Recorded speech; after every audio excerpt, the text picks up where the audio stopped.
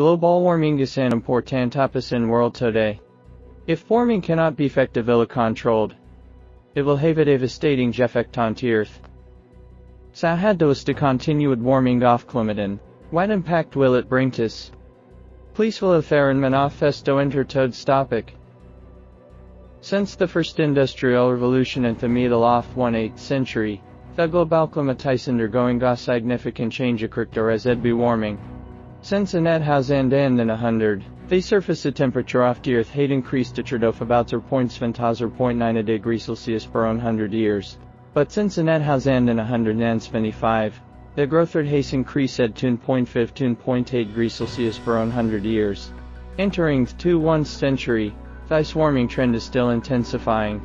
At first, it was thought that the sun caused climate change. A team of 300 scientists from all over the world led by the United States had been measuring the energy output of the sun. Since the net has ended in 128, according to the data of tapest food codes, the sun did not seem to be cause of warming of the Earth. Based on various factors, scientists finally summarize that cause of global warming is greenhouse effect. The greenhouse effect refers to the fact that due to the emission of large amounts of powerful greenhouse gases such as carbon dioxide from human activities into the atmosphere until a thermal convection with outside space. This gas absorbs solar radiation and carries to the Earth. The carbon dioxide in the atmosphere is like a layer of thick glass, turning the Earth into a large greenhouse.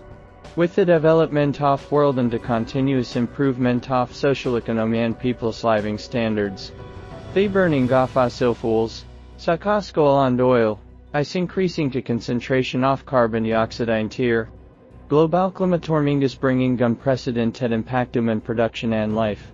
If the greenhouse gases still cannot be effectively controlled, we have a reason to believe that human beings will no longer exist in 3 million years. Responding to global warming requires concert action with the international community. So how does the continuous warming of climate? In recent years, global natural disasters have occurred frequently, and frequency of disasters such as floods, high temperatures, droughts, freezing, typhoons, and earthquakes has increased significantly compared with the past.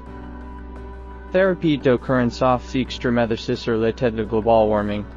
The melting of glaciers causes the level to rise. The coastline is eroded, and land is slowly disappearing.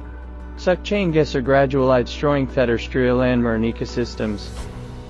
For human beings, global warming leads to drought, water shortage, sea level rise, flooding, heat waves, and dramatic changes in temperature, which will cause serious damage to food production around the world. Mustafashi and rainbow of the United States will commentary. Rising temperature also expands the occurrence of agricultural diseases, insects and weeds, prolongs damage time, and increases damage of crops, thereby increasing the amount of pesticides and herbicides. In addition, global warming aggravates the instability of agricultural water sources, which will conflict with supply and demand. In short, global warming will seriously affect our food security.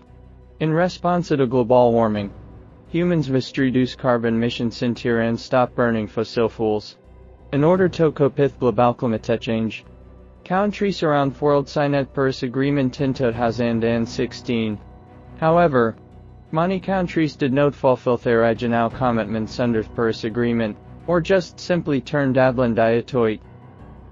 United Nations Secretary General Ansi called on all countries to make a commitment to stop sale of fossil vehicles at the United Nations Climate Change Conference. Doing such a goal can be achieved,